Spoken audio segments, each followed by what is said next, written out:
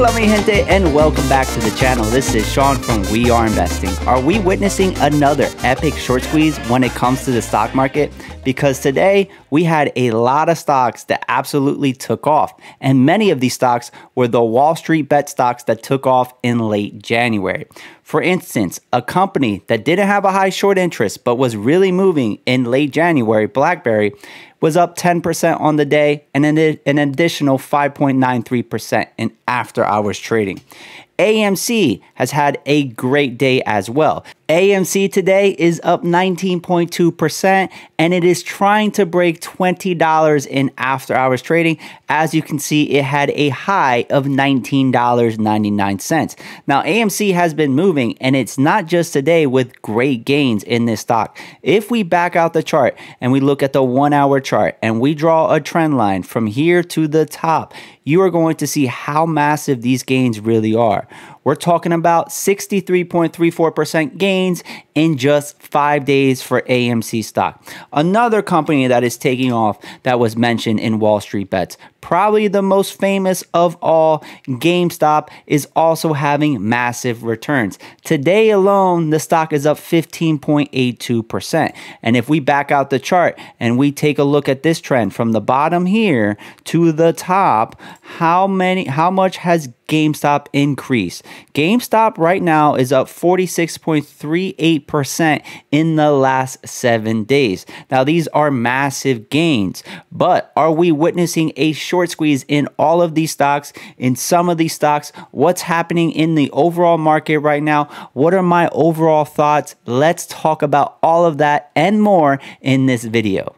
Now, in my personal opinion, what I am seeing right now is a lot of speculative trading in the stock market, which isn't something unusual, but it was definitely cut down over the last couple of months. A lot of that speculative trading went over to the cryptocurrency markets. And since the cryptocurrency market has dropped, has crashed, when Bitcoin went from values of $65,000 and had lows of $30,000 and right now is trading at around $39,000, I think a lot of money got put out of the cryptocurrency market. There was a lot of trading going on in speculative coins like Shiba Inu, SafeMoon. There were a lot of speculative coins that people were trading. That was the thing that was popping. That was where the money was. And now I think that money is starting to trickle back into the stock market. And that's why you're seeing these kinds of stocks increase in value, because the people that are trading and investing in those speculative coins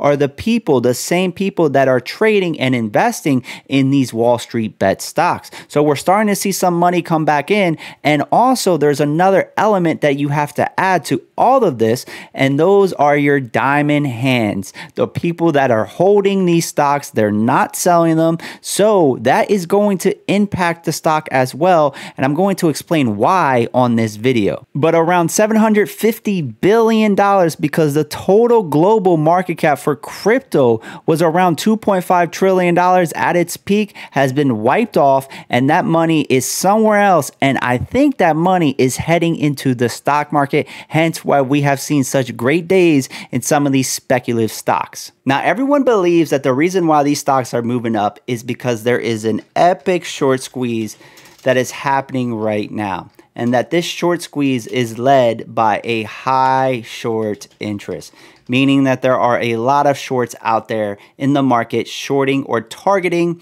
Sometimes they use the word manipulating these stocks. Now, I want to go over this. I want to give you my overall thoughts, but in order to do so, I need to make sure that you understand what shorting a stock is. Now, this is a pretty simple process if you break it down into steps. The first step in order to short a stock is you need to borrow a share. You need to borrow a stock. So let's say you have a friend, he has a stock of AMC, and AMC is worth $100 a share. You borrow a share from your friend and then you instantly sell it. So you sell that borrowed share. If it's worth $100, that means that you get $100 up front. So that is automatically, instantly put into your portfolio. But you have to keep in mind that you still have to return a share. So a way a short makes money is if a stock falls, if a stock drops, because then they can buy that stock back and give it back to their friend. If the stock drops to $50 a share, they'll buy it at $50 a share and they'll give that share to their friend, which they borrowed the share from in the first place. And now they no longer owe anyone any shares, but they got $100 up front. They spent $50 to buy a share and give it back to their friend, so they made 50 bucks. If the stock goes to $200, then they have to buy the share at $200, give it back to their friend, and they only got $100 up front for that stock, so then they lost $100. With a short, your risk is unlimited because a stock can go as high as it wants, and you would have to buy at that extremely high price. Your reward is only as much as the stock is worth, because let's say it's $100, it can only go to $0. If it goes to $0 and there is no more stock, you don't have to return anything, so you keep all of the money that you got up front. And that is how shorting a stock works. Now, for a short squeeze to occur, you have to have the stock go up. And as the stock goes up, those that are shorting it feel the pressure because they're losing money. And they might say, all right, I need to buy this stock in order to give it back to my friend. And then when they buy the stock, that increases the share price as well because you have more people trying to buy the stock. Now, there are some factors that need to happen in order to have a short squeeze. You need to have a decent amount of people shorting the stock that need to cover in order to get that buying pressure of shorts covering their position. Another factor, and this is the factor that I think is playing out here, is you need to have a lot of people that do not sell their stock.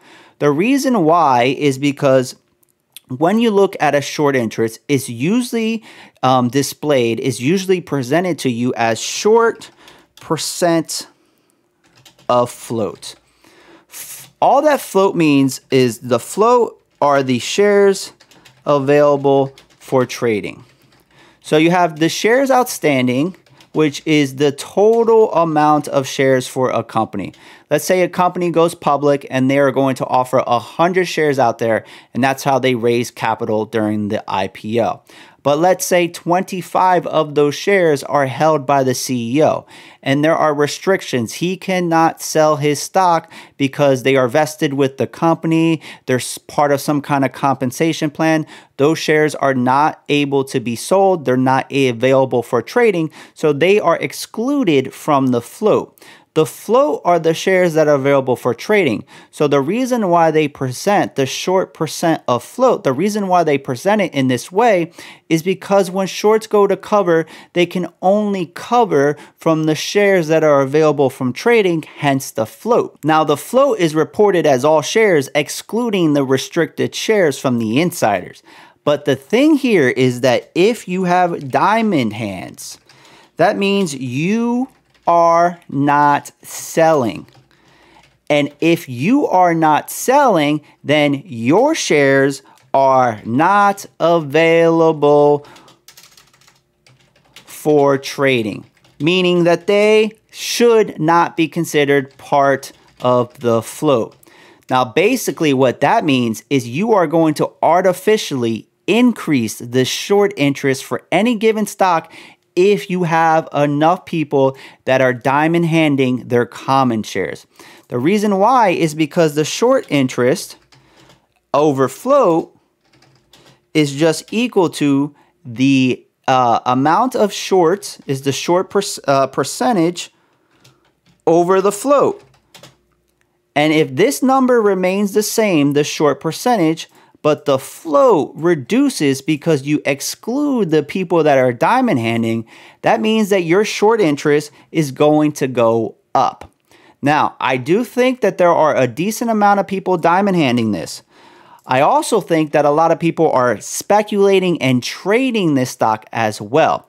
So when you have people buying in to trade it, that is increasing the amount of buyers, right?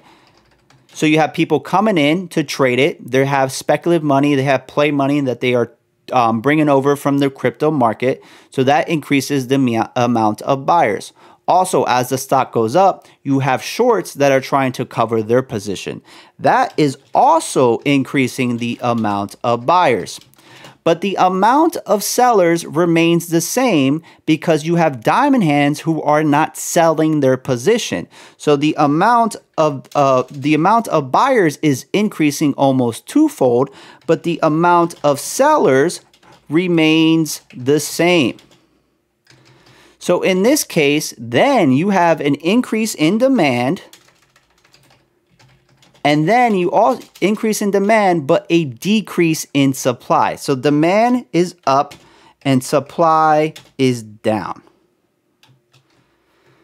So what does that usually account for? Then that means that in order for these people to buy the stock, they have to pay more and entice the sellers to actually get rid of their shares. And as the price goes up, then shorts are more likely to cover because the stock is higher and higher, and eventually they will get margin called because they cannot cover their position financially and they are forced to buy. So all of this combined is what I think is happening right now. But I do not want to underestimate the amount of buyers and traders coming in from the cryptocurrency market. If they then move back to the cryptocurrency market, or they are happy with their gains and they sell, do not think that all these people buying are diamond handing this stock. Then that is going to increase your supply, and that means people are going to pay less. So that is something you need to keep an eye on, because I do not think that this is going to last forever. And I do believe that the short interest has been reduced, but because of the people diamond handing these stocks, your short percent of float is actually much higher than reported, because those that are diamond handing the stock, those shares are not available for trading, and the float are shares that are available for trading. Hence, these would not be considered part of the float. Now, I know that this is a lot to throw at you. It is very confusing, but overall, what I think you need to be doing if you are invested or trading in these stocks is you need to have your price target set. And if you have your price target set, you need to sell when it hits it. Because if you do not, and you become greedy and you continue to increase your price target, you are going to get caught in a scenario, most likely, where the stock falls too fast and nobody buys your share at the price you're willing to sell it at. So always, whenever you invest or you trade in something, always have a price target in mind and be ready to pull the trigger when it hits that price. Because the hardest thing about owning and making money in the stock market is knowing when to sell and actually selling a stock. It's easy to buy a stock. It is hard to sell a stock because greed always gets in the way. So with all that being said, mi gente, if you like this video and the content that I am providing, please consider joining the Patreon. It gives you access to a Discord server like this one. This is the Discord server where we talk stocks on a daily.